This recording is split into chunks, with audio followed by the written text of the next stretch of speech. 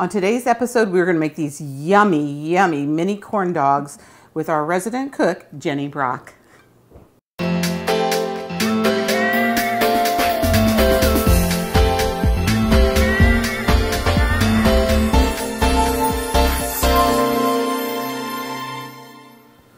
Oh, I'm sorry, we're filming. Okay, get going here. I'm trying to put Anna to work over here. She's skewering up my mini corn dogs for me, my mini dogs, my mini little smokies. And these are just like little light smoky sausages. Mm-hmm. Yep, just little sausages or really any kind of mini hot dog type thing you want to do. Okay. You're going to skewer it about halfway through so that you've got a nice part to hold on to. Meanwhile, I'm going to mix the batter. In the flour blend that I've got here, I have a cup of all-purpose flour, a cup of cornmeal, quarter cup of sugar. We've got 4 teaspoons of baking powder. That kind of helps it puff up, and a little bit of cayenne, just to give it a little spice. I'm going to give this a nice whisk just so it's well blended. Ooh, I want to pour the beer in. Go for it. Now, or you want the eggs first? No, we'll do the beer first so that way it kind of loosens it up. So we've got a cup of a light beer. This is also going to kind of help give it some flavor. It's going to give it a little bit of poof as well. I would have never figured to use beer. Oh, look, it's foaming up. You can use beer in your tempura kind of batters. Really, any of those things. It really helps it kind of get poofy. It does foam up a little bit. It smells really good, too. Well, and I like to use usually like a white Belgian ale because it's got a little bit of kind of citrusy spice to it.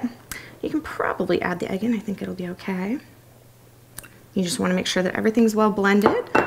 And once your foam calms down, then we'll be ready to dip and fry. Okay. Jenny, I think our oil's hot. It looks ready. So we've got it on a pretty high heat, maybe not all the way up. We have it on an 8 out of 10 at the moment.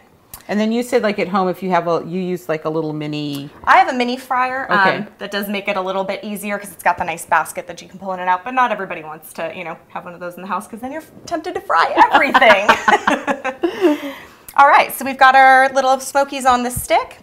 We're going to gently dunk them all the way nicely into our batter. I usually give them kind of 2 full dunks to make sure that they're really well coated. And I see you're kind of spinning it as you go. Exactly, so you don't get too much drip. Yeah, let me hold that. Sure. And then we're going to gently put it into our oil and let them go. And you can do a few at a time. I'm going to maybe do 3 or 4 for the moment. And they take about 2 minutes to get nice and golden. You're just going to keep an eye on them. Oh my gosh, look how, and they just pop right up to the top when they're cooked.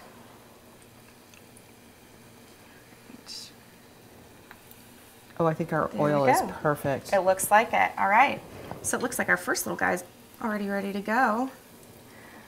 You want to pull them out and put them on a nice paper towel so it's going to soak up some of that extra oil.